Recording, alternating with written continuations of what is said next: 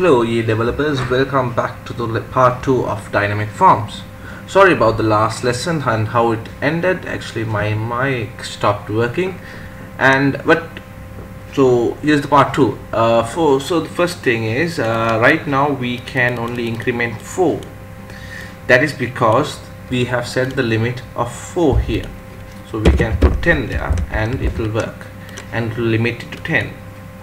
So I can increment 10. There you go. So everything is working, the validation is working, so you don't have to worry about that as well. So the next few things that I want to talk about is, in the last lesson I mentioned about this form ID being dynamic form, and we have to put it here as dynamic form as well. So these are properties of this widget. In order we have to define those. I mean, for example, if you put the add item class here to the insert button, you have to put the add item class to this insert button, and of course the same goes to remove item. And if you make this dynamic form ID, it has to be the same as the same as ID as here. So all these things has to match. For example, if you want 2 dynamic form widgets in the same form, then you have to change a couple of things. First, you have to change the add item button, because if you have 2, then when clicking the add item button, it will add 2 fields to the both widgets. So actually you have to change the add item class names and the remove item delete buttons remove item class name as well. So if this is add remove item 1, this has to be remove item 1 as well. It has to be exactly the same. And the widget item says it has to have the class of item. Right now we have item class. So if you are going to have 2 dynamic form widgets, then you have to change this value for the second item as well. So if this is item and this is also item, change the class name of that widget item as well.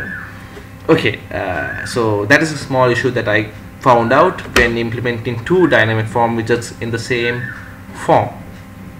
Okay, so let's get back to saving this record. So before saving this, we have to create a class that we need to use, which is a model class. He has given the code here, so I'm going to copy and paste it and create my own file so that I can use it.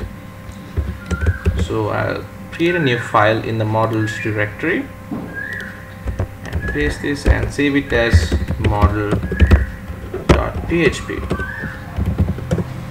And I'm going to change the namespace to backend, because we are using it in the backend, and models.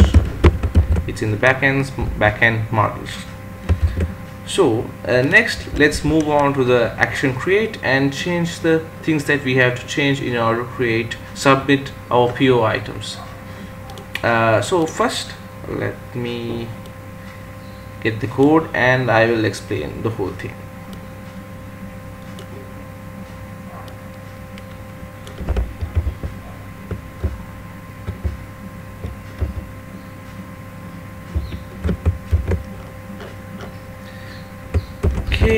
And we'll place it here.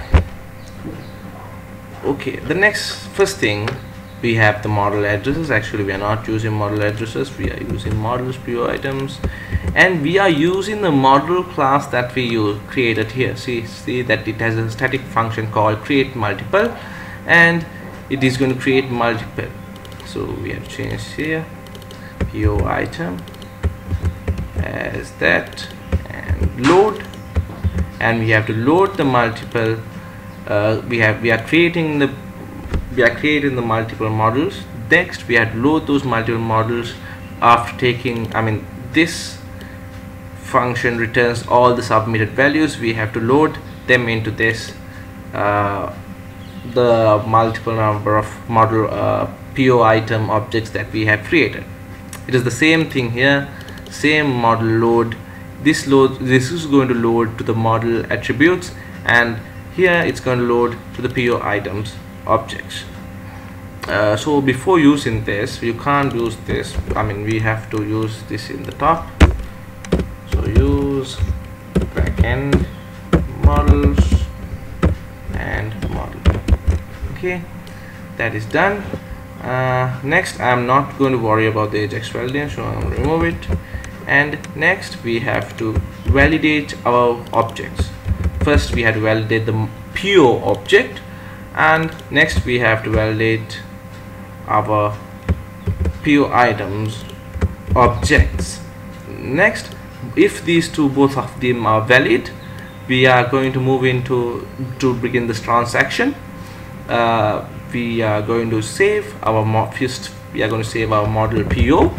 So this will save the model PO, and then if that is saved, then we are going to loop through the objects that we got. So PO items, and I'm going to change this to model PO item. And next we have to set our foreign key.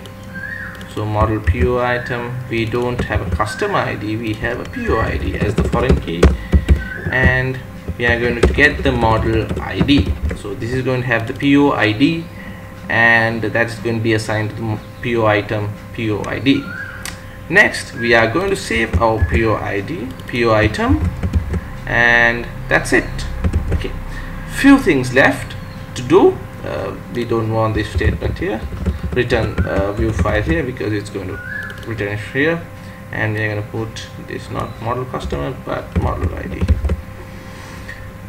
Okay, so there are a few things. For example, when this, we have to check whether whether this is validated, and this is validated. So if you go to the models PO item model, PO items model, you can see that PO item number is required. That is true, we get it from here, no problem, this is required, and the quantity is required as well, but we have put the PO ID as required as well.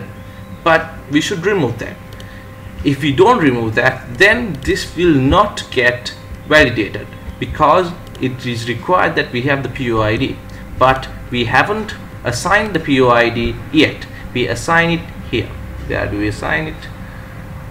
Yeah, right there we assign the PO ID. So actually we have to remove that from here. So let's remove that, and let's check out our code and whether it's working fine.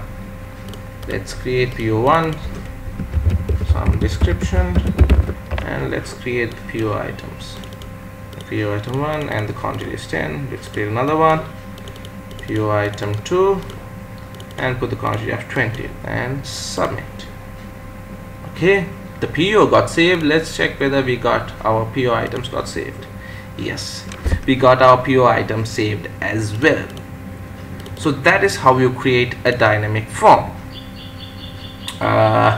Next thing we can do is the update. So right now it's going to give a bunch of errors because we have not done the update code, because we have not changed our action update code. Where is it? Not here. We have not changed our action update. We are not transferring anything. So yeah, so I think I'm going to leave that up to you. If you find any questions or problems, I will do a lesson on the update as well, but I don't think you will find any issues because it's fairly simple. You can see the code here, and it's self-explanatory, and if any questions are there, please let me know. Drop a comment or drop me a message. I will create the action update for the dynamic forms as well. Anyways, thanks for watching, and I hope you enjoyed the tutorials, and keep on making the request. I will try to do them all, and subscribe if you haven't already, and please share my tutorials, help someone else as well. Okay, have a good day then. Take care. Bye.